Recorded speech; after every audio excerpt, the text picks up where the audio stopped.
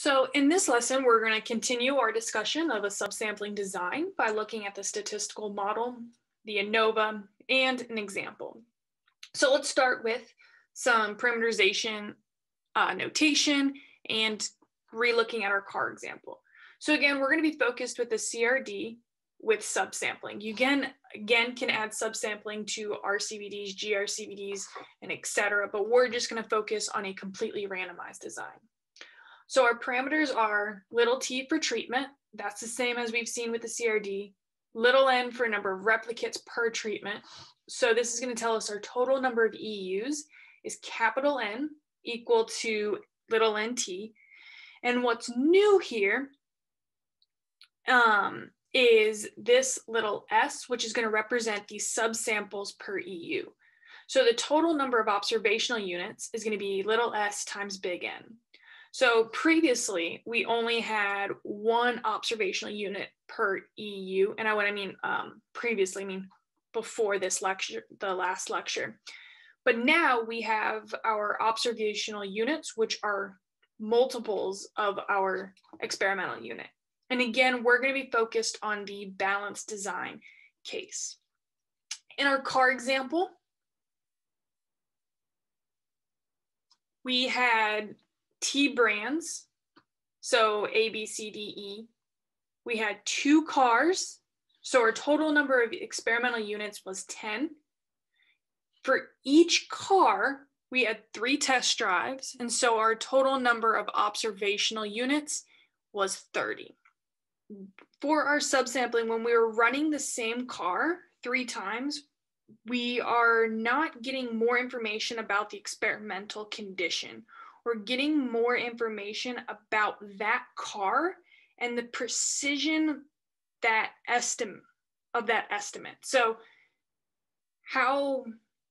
again, we were collecting gas mileage, so how we're kind of getting a measure of variance or precision on the mileage for that car. So it's not more information about the experimental condition, it's more information about that specific car and trying to get a more understanding about the variability of that specific car.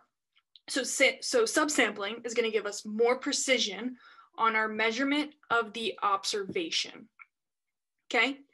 For our summary statistics, we're going to have 3 subscripts where I is going to represent the treatment, J is going to represent the replication, and K is going to represent the subsample. So, boom. Now let's look at the statistical model. So previously, when we had a completely randomized design without subsampling, so little side note, when we had a CRD without subsampling, our model looked like Yij equal to mu plus alpha I plus epsilon ij, where we had the grand mean. It's going to be the same in this case. We have our treatment due to the treatment effect due to treatment I, and then we had an error, okay? And this was representing our error for the experimental units. But now, which we're still going to have, so this is going to be the error for the experimental units. But now what we're going to have is an extra error term for our observational units, which we're going to denote, that's not center, which we're going to denote as eta. Okay, so what's happening is from our CRD, we're taking this error and we're splitting it up into an eta, or an epsilon and an eta. We need to be able to break it up so we have the observational error represented by our error and our experimental unit error. So now that we have multiple runs per car, we can look at those multiple runs, i.e. the subsamples, where we expect all the runs to be the same. They won't be the same because of random variability. So we can now estimate that. So we can now estimate the variability of that car's gas mileage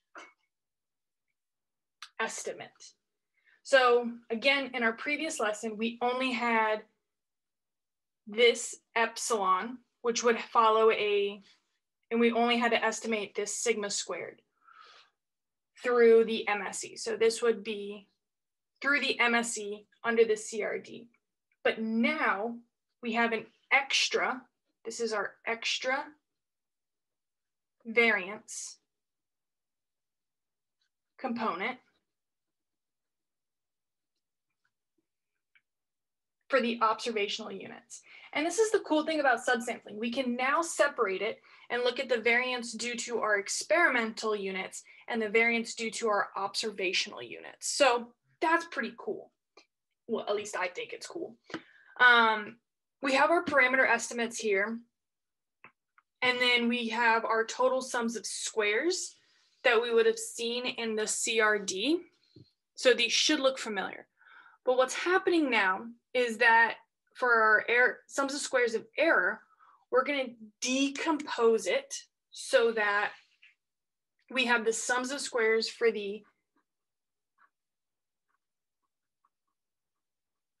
experimental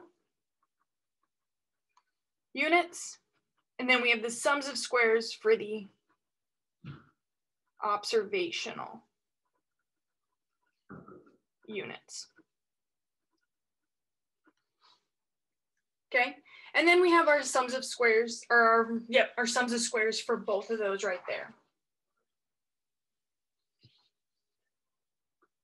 So again, you won't have to memorize or be able to write this down. What you will have to understand is the fact that our sums of squares, our total sums of squares errors is being decomposed now into experimental error and our observational unit error. These sums of squares are now going to come into play with our ANOVA table. Here. And so before we only had one error in the CRD, but now we have it broken up into our experimental and observational. Here's the question that we now have to figure out. We have two errors. Previously, we would just have MSE by itself, MSE, and we would divide by that. Now we need to figure out what error, this one or this one, do we use to divide our MST to figure out what our F statistic is. And so do we divide by this MSEE or do we divide by MSOE? And in order to figure that out, we want to go and look at our expected mean squares. So again, our overall idea is to test these effects. Is there effect versus there is an effect versus there is effect? And our question that we're going to look at now is, do we use this F statistic or do we use this F? So our expected mean squares for our treatment, again, I don't expect you to derive this, is this. This is our M expected of MST. And under the null, we would say that our alphas are equal to 0. And so that would go to 0, which would then leave us with this chunk right here. And so if we look at our expected value of our MSEE and our expected value of MSOE, which one of these two matches that? Well, it's this one. And so this is going to tell us that we want to divide our MST by the MSEE, so that when our treatments have no effect, this goes to 0 and this will go to 1, similar to what we've seen in our previous lectures. This won't match. So our test statistic for our subsampling design is our MST divided by our MSEE. Okay, and again, same thing that we've done before. We're going to reject the null and conclude there is a treatment effect if our F observed is greater than our cutoff, or we can use our p-values and reject that way. So let's go to an example. So again, we're back at our car example. Our hypothesis is the alphas are equal to 0 or there's no treatment effect, and then the alternative is that at least one of them doesn't equal 0 or at least one of them differs from 0, so there is a treatment effect. We run jump or R, and we would get an ANOVA table. The ANOVA table in our software isn't going to be this pretty, and so that's why I put this here, so we can really make sure we're understanding what we're doing. We have our MST, here's our MSE, and our MSOE. This test statistic comes from this divided by that, and then we get our p-value. So we can see that our p-value of 0.0018 is less than or equal to our alpha, which we're going to say is 0.05, so we're going to eject the null, and the brand of car seems to have an effect on the gas mileage. So at the end of lesson A of this week, we talked about how we could do the analysis with averaging. So we just average, and we would get the exact, and if we did that, so rather than doing a subsampling design like this, if we were to just average these points and run a CRD, we would get the same F statistic. And I will demonstrate that to y'all in the R/jump software videos. But what subsampling gives us is the ability to get these two different errors. And that could be beneficial if it's of interest in your research question. Additionally, with subsampling designs, you can go through your contrasts. So we can have our contrasts and whatnot.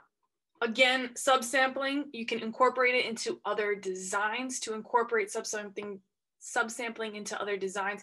It's all about splitting up that error term in the statistical model so that you have your epsilon and eta, your experimental unit error and your observational unit error, and going through it. In each case, regardless of your design, you would still want to be dividing your F statistic by your MSEE, your experimental unit. Yeah.